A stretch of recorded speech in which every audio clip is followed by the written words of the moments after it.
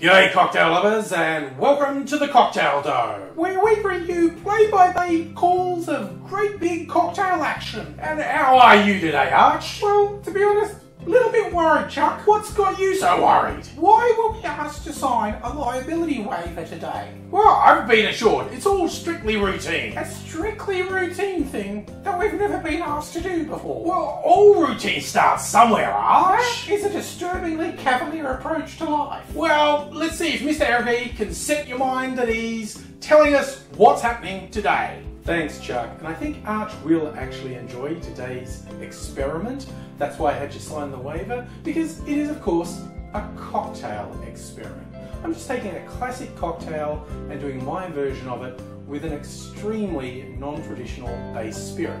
Well, there you go, Arch. Just a classic cocktail, but mixed up a little different. I'm still not sure I should be signing my life away. But you did sign the waiver? Yes. Okay then. Well, here's what I was thinking. For no reason in particular, I was thinking, you know what, you know those tropical drinks with rum? Theoretically, they would work just as well if you made them with whiskey.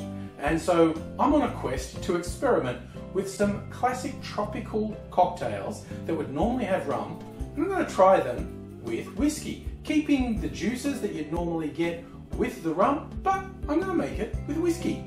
When it comes down to it, most of the popular tropical drinks are just complicated sours. And who doesn't love a whiskey sour? So today's experiment is going to be a whiskey-based Mai Tai.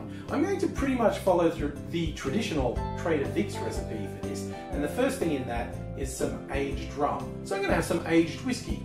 This one specifically, an Australian whiskey from Bakery Hill. Most of the recipes I saw for the rum said a 6 to 10-year-old rum. This is right in the middle. It's limited edition. They call Blunderbuss. It was aged for 8 years. It's a little strong at 58% alcohol, but it's what's going in our shaker first.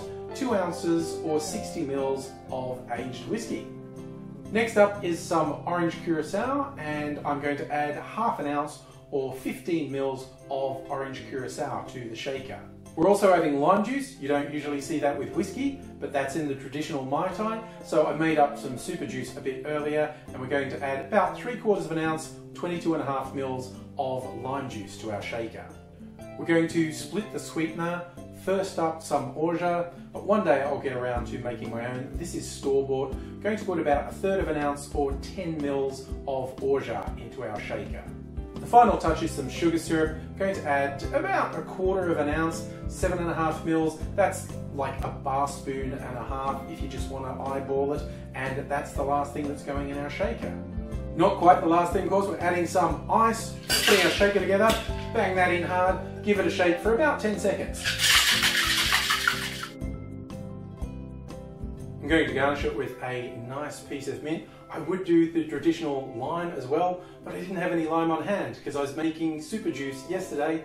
No limes here today. So to compensate, I'm putting in my favourite maraschino cherry on a skewer, and here is your whiskey-based Mai Tai.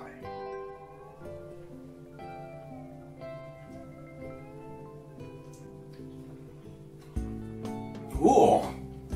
Oh, I like that. It's like markedly different. That's a really bold whiskey that's in there. You certainly wouldn't mistake that for rum, would you? It's nice, but very different characteristics.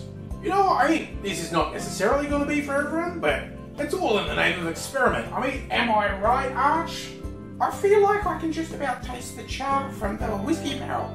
This is a real winner. You can't go past a new idea, because really, as we love to say here on the Cocktail Dome, life's too short to waste time on boring cocktails. Cheers!